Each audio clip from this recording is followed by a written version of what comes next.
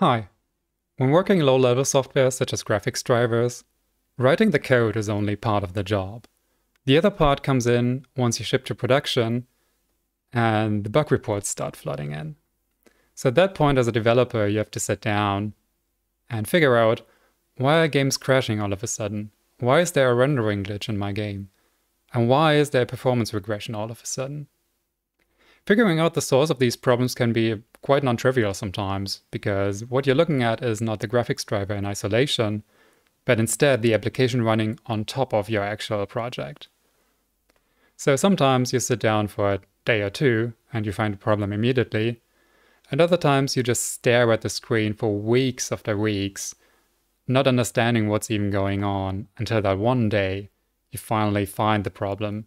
It's a one-line fix, just swapping one magical constant for another, and the problem is magically gone. Whenever something like that happens to me, I do celebrate my victory eventually for a bit, but then I sit down and ask myself, what could I have done differently to make this more painful? In particular, what kind of debugging tools would I have liked to have at my disposal to make my job easier here, so I can waste less time debugging this? Today we'll take a look at one tool I wrote to make understanding the structure of shaders used by retail games more quickly. So naturally we'll see a lot of shader code, we see some fancy graphs, and also we might see the first Vulkan driver running in the browser. My name is Tony Wasserka. I work as a contractor with Valve on improving the state of Linux graphics, and welcome to my talk. Now, what do I mean with debugging tools, though? On the CPU side, there are actually a couple of categories I'd like to distinguish here. The first one begins when you actually compile your program already. It's the compiler itself. The compiler tells you about missing return values and functions, about unused variables, about potential integer overflows and something like that. It's a really valuable resource for finding bugs early. And there's tools such as Clunktidy that perform even more advanced static analysis in your program. The more traditional category is, of course, GDB itself, but also tools such as perf and strace. And there's tools that allow you to inspect the low-level view of your program, such as object dump and the reverse engineering tools IDA and Ghidra. There is dynamic instrumentation, such as Valgrand and ASAN, which allow you to detect bugs in your program at runtime, such as integer overflows. And then there's standard interfaces such as /proc and dbus that allow you to extend your own programs with interfaces that help people or external applications access information specific to your application. Now, when looking at this list, I was asking myself, okay, this all works on the CPU side. What if I'm working on a GPU program? What if I'm working on a game? What if I'm working on my graphics driver? We don't really have any good tools to inspect things that happen on the GPU. One example. I've written a very simple application that just renders a triangle using a simple fragment shader. The fragment shader colors everything below a certain line in a grayish tone, that's this 0.4 branch, and everything above the line in a whitish tone. To do so, it just compares the fragment coordinate in the program against the hard-coded constant. If you run this program using RadV debug shaders, then the graphics driver RadV will output its intermediate representation for the AQIR for the shader to standard output. And if you're anything like me and you've never seen this before, you will stare at this and be completely lost probably. The first time I looked at this, I was just completely overwhelmed. So the first thing I did was to bring a little bit structure into this and reorder the blocks in a graphical representation, something like this. And I think that already helps a lot because you can quite easily see the binary structure, although the edge connectivity between the blocks is somewhat misleading, perhaps. We see why that is in a bit. Now, I don't really have time for every single shader to get my pen and pencil pen and paper and write such a graphic each time. So I was asking myself, is there a way to automate this process? And well, I wouldn't be giving this talk if the answer were no. So yes, indeed there is. I've written such a tool. I call it Shader DNA, and this is what it looks like. So in the beginning, there's a blank canvas. And what you can do is there's a text field on the left where you can just enter any kind of ACOIR. There are other ways of input, but we'll get to that in a moment. But once you input the shader like that, the tool will automatically create a graphical representation of the control flow graph of this program. And that is super useful, isn't it? Because now, just by looking at this graphic and without understanding the details of the ACOIR, you can immediately see, okay, there's two branches in our program, one using the constant 0.4 and the other one using the constant 0.9. Now, whenever I'm showing these graphics, feel free to ignore any of the details like this phi node here or the parallel copy instruction.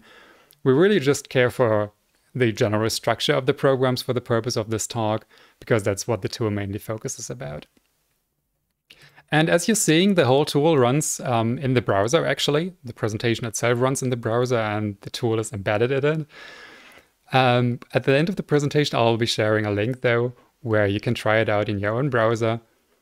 And yeah, I've kind of just quickly hacked together this prototype in a few days and then just went going from there. So after a few days of having this graph render, I started just building on top of that and seeing where my journey leads us. And now, after a couple of months, it's gotten quite advanced, I'd say.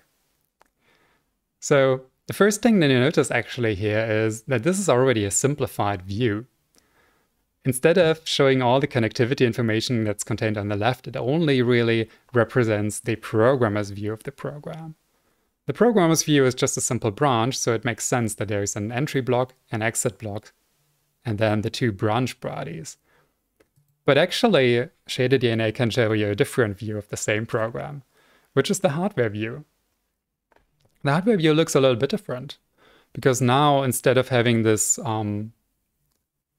split in the control flow, the edge connectivity is just from one block to the next, to the next, to the next, to the next.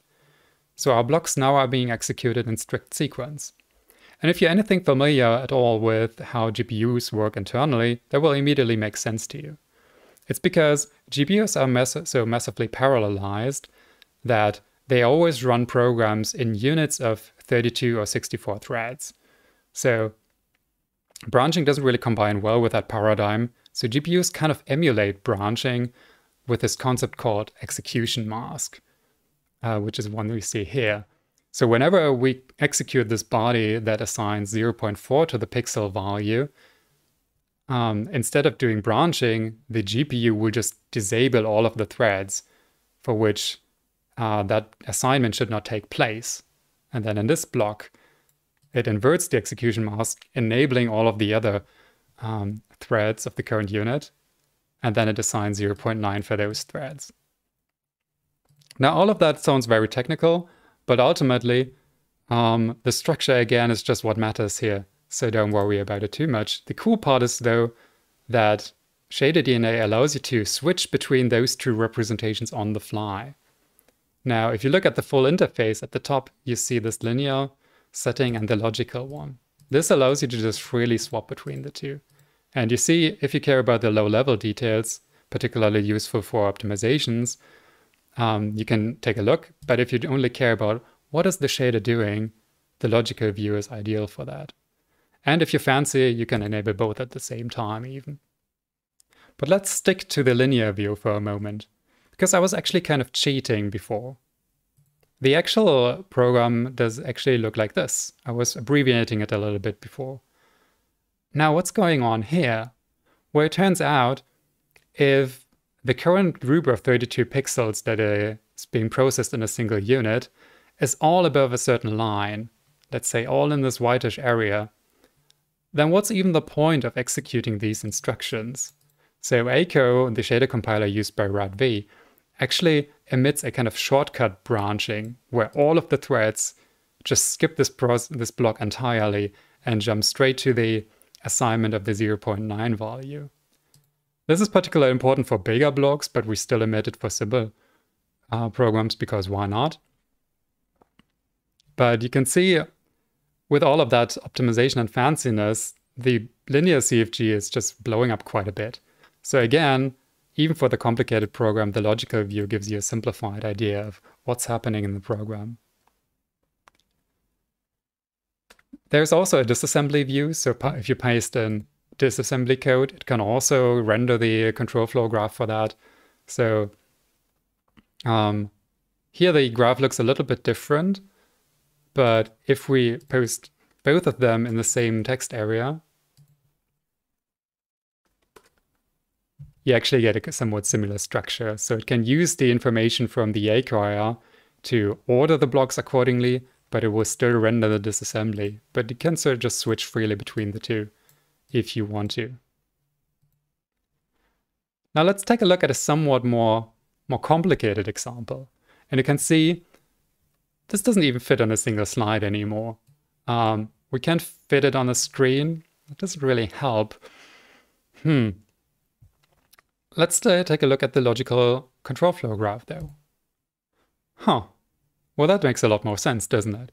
We can now see that there's a block with a circular path leading back to itself. And what does that mean? Well, it's a loop. And if we look at the loop body, there's a very suspicious looking add with a 1.0 to a fixed variable that is used at the top here for a comparison. So that suggests this variable is a sort of loop counter, and the whole thing probably is a for loop, meaning that this is the path once the condition of the for loop terminates, leading to the program end. And indeed, if you look at the source code of the shader that was used to generate this one, it's indeed just this for loop comparing against the fragment coordinate and adding 0.005 to the output color in each iteration. So what this generates is just a gradient on the triangle, making much more sense.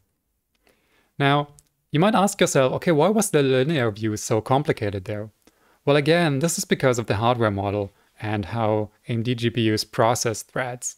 You always have to process groups of 32 or 64 threads at once, meaning if half of your threads are already done with the for loop, they still can't exit it because the other 32 threads are still carried around.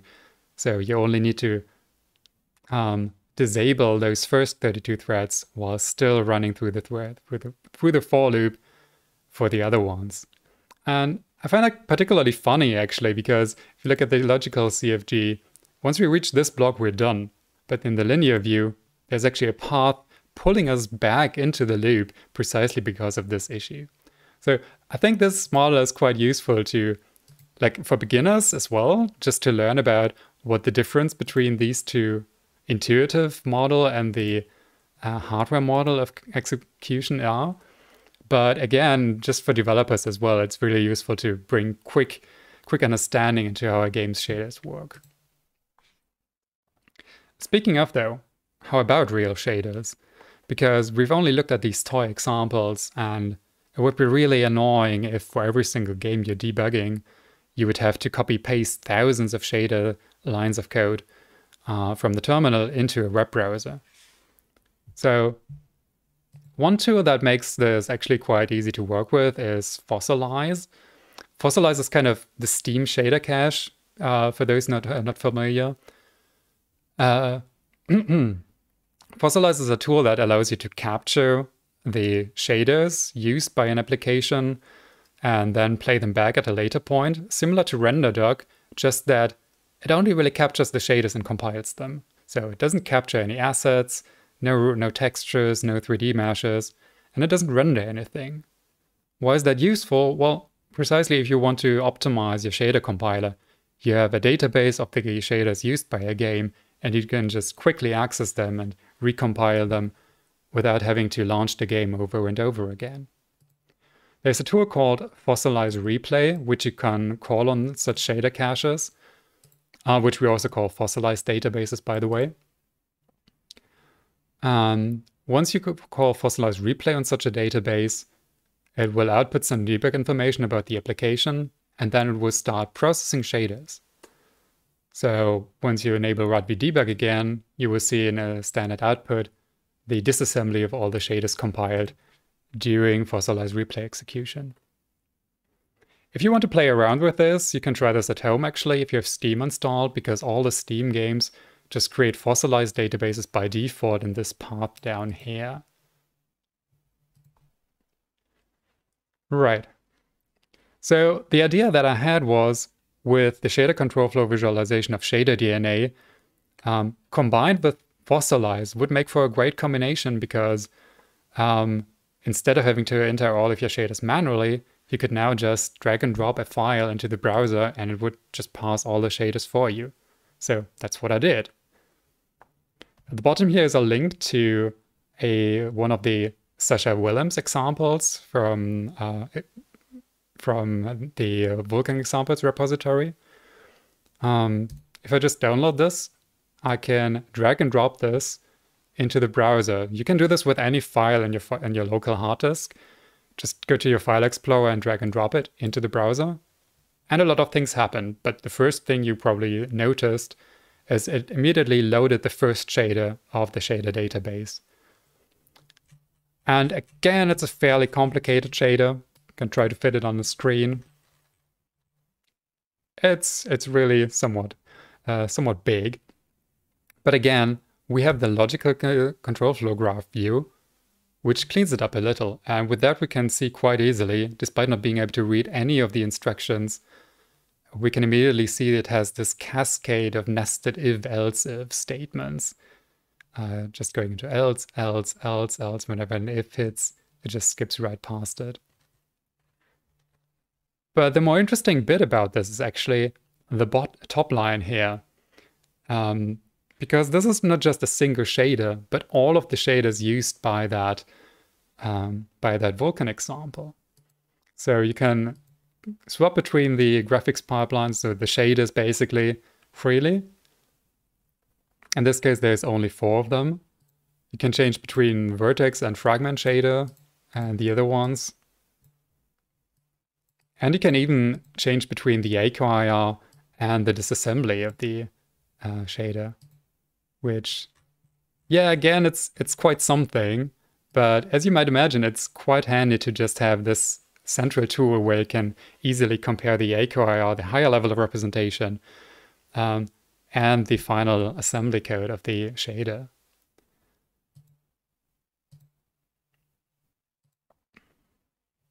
Now, if you've seen this, I should have probably stressed that these fossilized databases, they only contain uncompiled shaders. So they contain the SPIR-V code.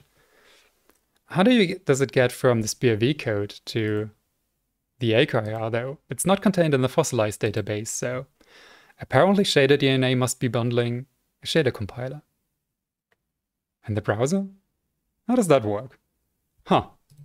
Well, if only there were an open source shader compiler we could easily integrate into the browser, but there is no such thing. But we've got Mesa. So let's port Mesa to WebAssembly. Now, there is actually a toolchain that allows us to compile native libraries written in C and C++ to JavaScript or WebAssembly.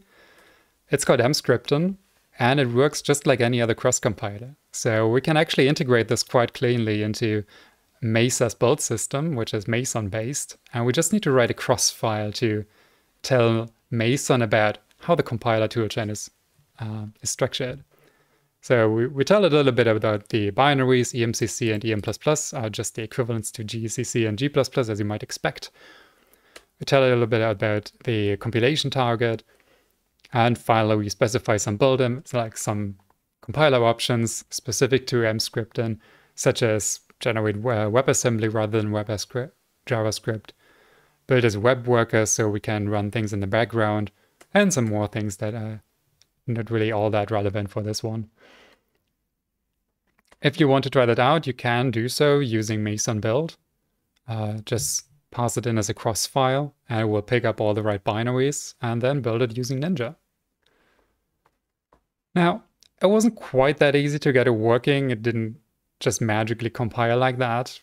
One major obstacle was actually that Graphviz itself does not currently build without LLVM, despite having its own shader compiler these days. So I had to refer back to Emmanuel's work about allowing Graphviz to build without LLVM. And I tidied it up a little and added some polish so that nowadays we can actually build Graphviz without LLVM. An alternative would have been to build LLVM, the compiler framework itself, with Emscripten and create an LLVM build that's executable in the browser. I actually did that and got it working, but the annoying bit is that it blows up the runtime size dramatically, and you do not want to download a 25 megabyte JavaScript file just for launching the tool. And also it made compiling the shader significantly slower. So I really wanted to avoid that if possible. There's also a stash of a couple of minor patches, really not all that bad. I was surprised how pleasant the porting process actually was. Indeed, most of the things I did was just removing things like runtime configuration with XML config, or adding dummy implementations of some module that is not really used, disabling debug functionality that we're not really using on the browser. None of that really was specific to, like, there wasn't any specific if Emscripten else hacks. It was more about disabling functionality than anything else. If you want to take a look at these, this code, it's all public. And my GitLab branch right here. So feel free to take a look and give feedback if you have anything to add. But yeah, it's all there. Now about rendering those fancy graphs, how does that work? Well, I'm actually using a tool called Graphviz, and it's amazing. It's genuinely fantastic. If you ever need to create reasonably polished graphs with very, very simple code, very little code even, Graphviz is the tool of choice. So how does that work? You basically write your graph definitions in a DSL just by specifying a list of nodes. And the nodes are, in our case, the basic blocks defined here. A list of edges, just with this magic arrow. And then you define some ordering relations just to tidy things up a little. So here, the first two nodes are put on the same vertical position, for instance, and the program exit block is put at the very bottom. And there's some extra attributes to add styling and whatnot, but yeah. If you want to generate a graph from this, you just take this, save it in a source.dot file, and then run it through Graphviz's .renderer tool with the right parameters. And if you do that, you get something like this. So it's not the most pretty graph, but I think it's a reasonably nice looking out of the box look, really. And you might imagine with custom fonts and some extra formatting, you get a really polished look out of this already. Again, Graphviz is a native tool though, so we need a JavaScript build of that. Luckily, this has been done before. This repository provides an Emscripten build for Graphviz, and it's super easy to use. You just define your .source code in a JavaScript variable and then call this layout function. What this will do is it will return a string of the SVG source code of the rendered image. You could also render a PNG file, but SVG has one major benefit. It looks the same, but you can embed it in a web page. And by embedding it in a web page, you can actually interact with it. And that's not only useful to allow the user to select and copy paste text out of it, but it also enables you to add interactivity to your program. If you noticed before, when you hover over the variables in shader DNA, then you actually highlight all of the uses of that variable, which is only possible because the graph is rendered as an SVG. Otherwise, it wouldn't be easy to add that kind of feature. Right. So that's basically the two major building blocks that I wanted to show. Just a quick overview of how it all ties together. And Yeah, at the beginning, of course, we have the shader database as a fossilized database, which might come from a Steam cache or just from a manual capture. We run that through libfossilize, which is basically fossilize replay, but ported to JavaScript again using Emscripten with some custom additions. And this is just a regular Vulkan application. So it goes through all of the libvulkan loader, then into the Graphviz entry points, then into the Echo shader compiler.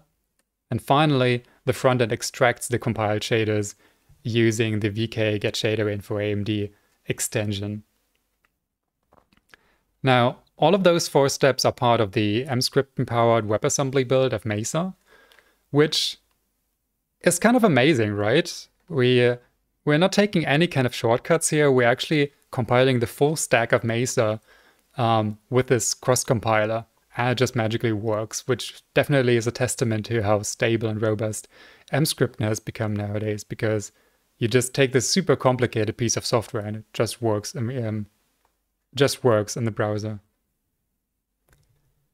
Now, with the compiled shader, we hand that over to ShaderDNA's shader block parser, which takes a look at the disassembly of the shader and clusters the instructions into the basic blocks and tries to find the connectivity information between them so that it finally can construct the control flow graph and emit that as a dot file, which we then run through the Graphviz renderer, where it will produce an SVG file, which is then integrated and displayed on the front end.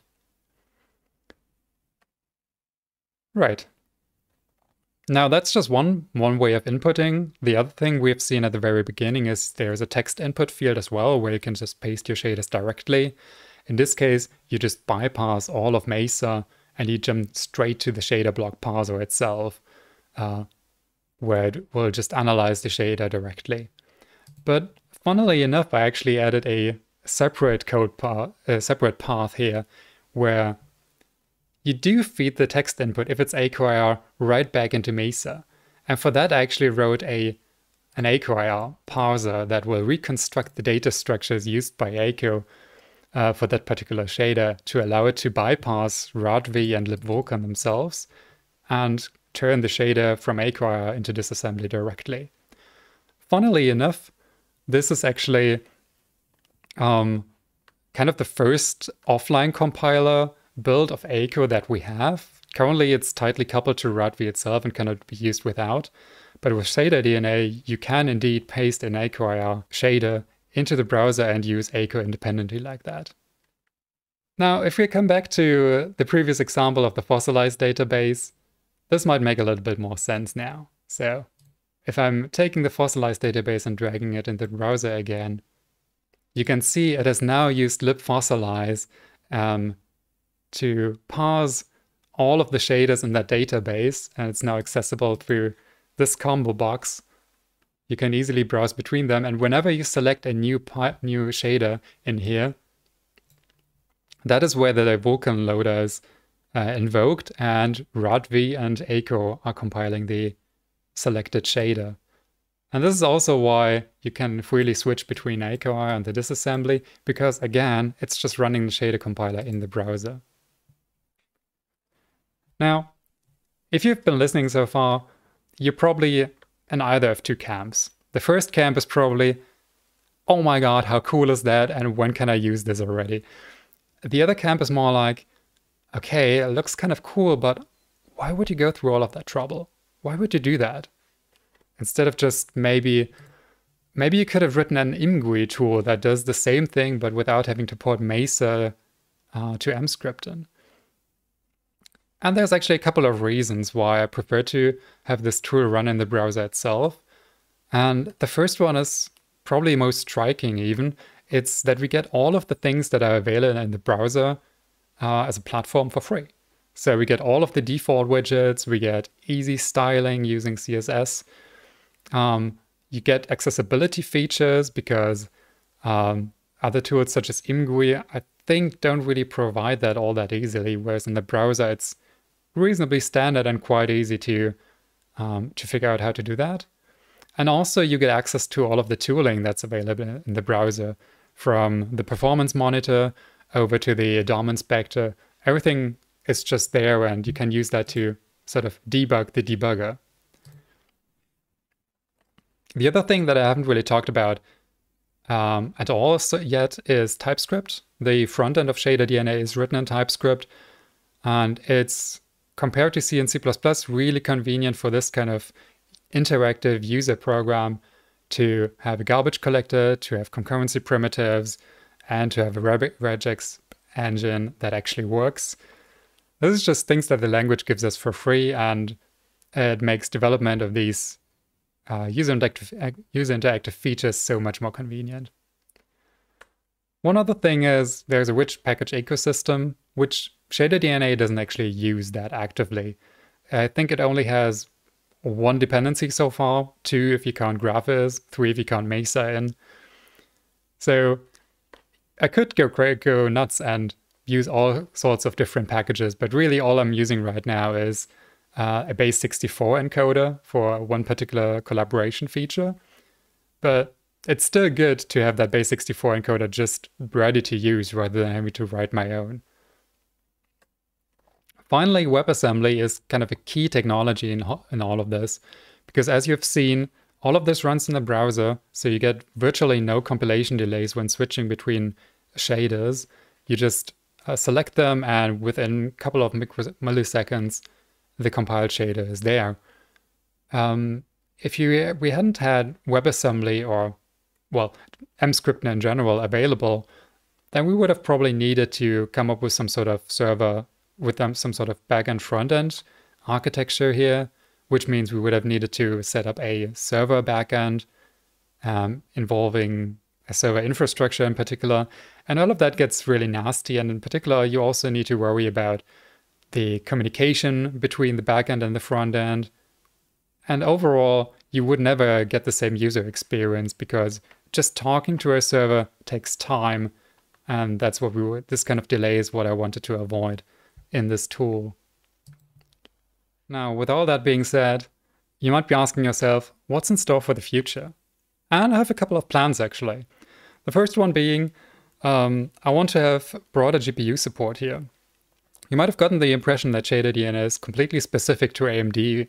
And indeed, that's true for now, but there's no inherent reason for that. It's just the one driver that I happen to be using at home. So that's been the main development focus for now. But you could just as easily port any of the other Mesa drivers to the tool. And it should be doable with reasonable effort. I'm not sure I want to do the work myself, but if you're interested in picking that up, I'd be more than happy to support any kind of efforts in that direction.